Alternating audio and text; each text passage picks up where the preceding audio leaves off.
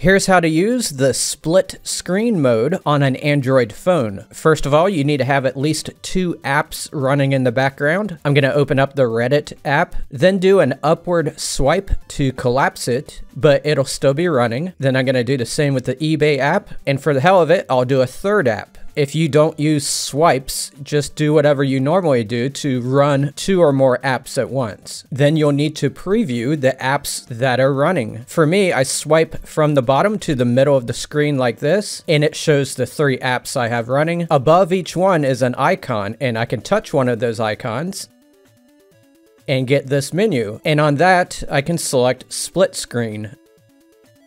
That'll move the app to the upper half of the screen. Now it wants me to choose a second app, and I'll choose the eBay one here.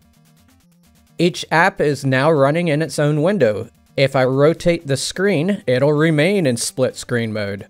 I can also drag the bar in the middle to resize the windows. If I drag it all the way to one end, it'll close one of the apps. Also, while in split screen mode, I can move it to preview mode again by swiping upward, and it'll show the 2 apps running as one session. I could then swipe it upward and exit out of both of them. If you found this tutorial useful, please leave a like. Thank you for watching.